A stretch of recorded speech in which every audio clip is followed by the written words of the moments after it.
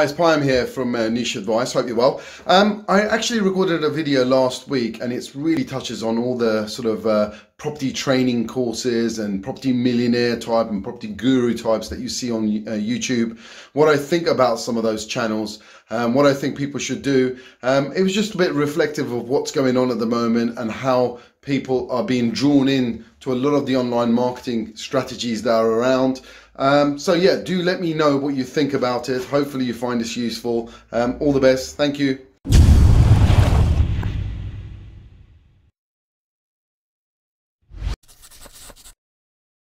I'm here from Niche Advice. I'm going to address some of the issues that I see with YouTube and some of the people, some of the experts out there that deal with property. You've got some really good ones. You've got the chap from Baker Street Property Gathering.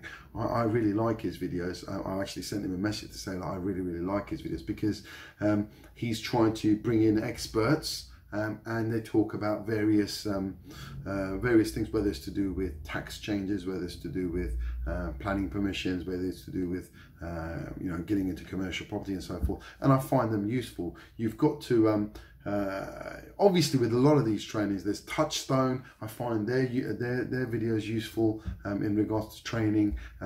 You've even got Samuel Leeds out there, and he's by far the biggest one out there in terms of reach. He's managed to communicate very well to a lot of the people.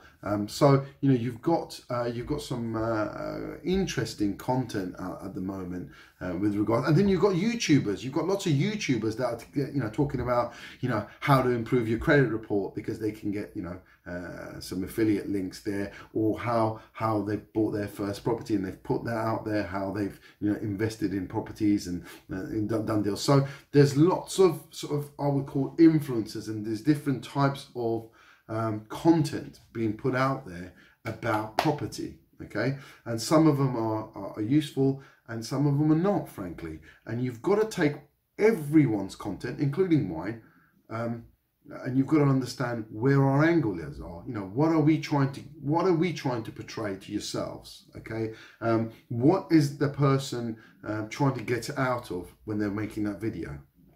So the training people are obviously trying to get you to, they'll give you that information. They may give you 60% of the information that you need to know. And then they will say, okay, well, the 40% information is very useful. You obviously know it's useful because they haven't given you that information, but they've given you some snippets of that information. And they would say, well, for more information, you need to book a course with us and we'll tell you everything. And, you can become an expert. Just give us a couple of grand. So that's their angle. You've got the YouTubers where they're trying to, get you to click on a link or, send you to an affiliate link, or just trying to make money to grow their audience. Okay. So, and that's fine and that's legitimate. And then there's people like me who are brokers who are trying to give you that information, but essentially by the end of it, the underlying tone is give me a call, So we're all trying to do something. No one's doing this for free for no reason. Okay. So what I would say, and they all badmouth each other. You got the property guys that are badmouthing each other. You've got other guys that are doing this, or no, he's wrong, he's right.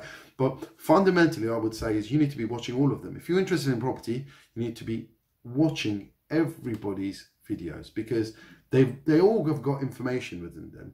But you've just got to take everything with a pinch of salt. Okay, you've got to then, once you dissect some of that information, once you know where their angle is, once you dissect some of the information that's provided, and then you can move on and you can educate yourself from multiple seats. It doesn't matter. If you're a person that's watching Samuel Leeds, for example, it doesn't mean that you can't watch my videos. Doesn't mean you can't watch Touchstone. I think it's a Touchstone training. It doesn't mean you can't watch them. Doesn't mean you can't watch Baker Street Property Gathering, because I think they're all useful. Okay, and yes, they may badmouth each other or sometimes. However, I think if you're into property, you've got to get different perspectives. Okay, just like in politics and everything, just because you're on the left, it doesn't mean that you have to watch everything that's on the left. Just because you're on the right doesn't mean you have to agree with everybody on the right. I think you need to subscribe to each other so you know what other person's saying. Okay, where's the other angle? Okay, what are they doing? You know, just because you know, so for example, I've been a property landlord for coming up to 20 years. Okay, I'm a mortgage broker, but you know, there are lots of things I've learned personally by watching their videos. Okay, and I deal with this. That doesn't mean that I don't know what I'm talking about. It just means that they've specialised in certain things that I don't.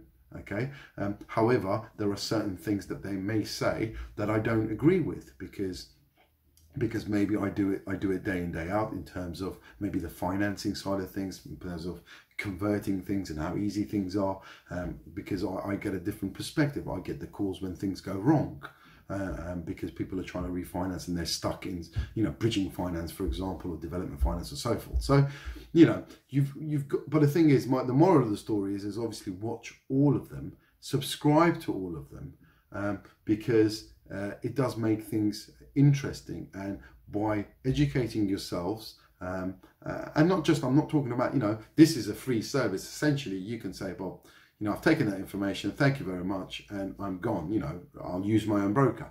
That's fine, and you will get hundreds of those. In fact, the problem that I'm getting is a lot of the people have used their own brokers and now watching my videos and saying, do you know what, I should have used you. And then they're coming to me and saying, well, I'm saying to them, well, honestly, you've taken your advice, you've gone for a mortgage, you've gone direct.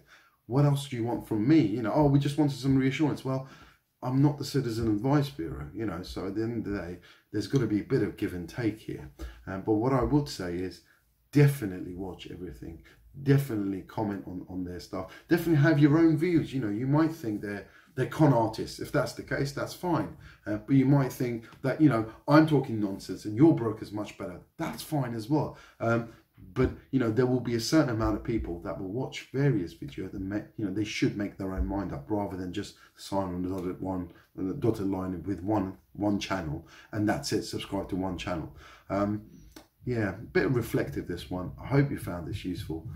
Do let me know if you can, who you watch, who you subscribe to. There may be someone that I need to subscribe to myself. So let me know who you found useful, what strategies you believe are working. Do you think property investments are actually the right way to go? Is there something else?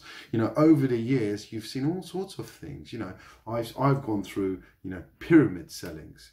You've gone through timeshare sort of stuff. You've gone through convert your pension, you know, and turn it into properties. You've gone through the various things of, you know, Forex training and become millionaires very, very quickly. You've gone to, you know, there's all sorts of, there's trends, okay? There's lots of trends. There's herbal life, I remember that one. You know, there's lots of things where, you know, you go and, you know, network marketing and stuff. So you used to get a lot of those sort of different aspects.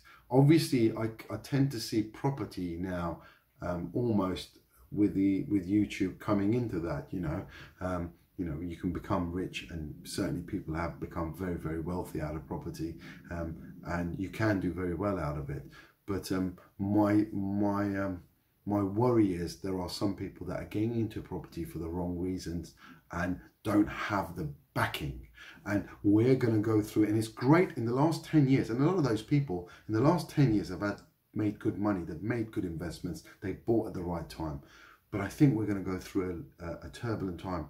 So yes, you can make money in this market. In fact, you can make a lot of money in this market, but you've got to know the risks in this market. There'll be, for every person that's making money, there may be 50 people that are going to lose money. So it's very, very important. You educate yourself, you watch everybody's, see what they're doing, see what their angle is, see where they're coming from, and make your own choice. Thank you so much. Take care.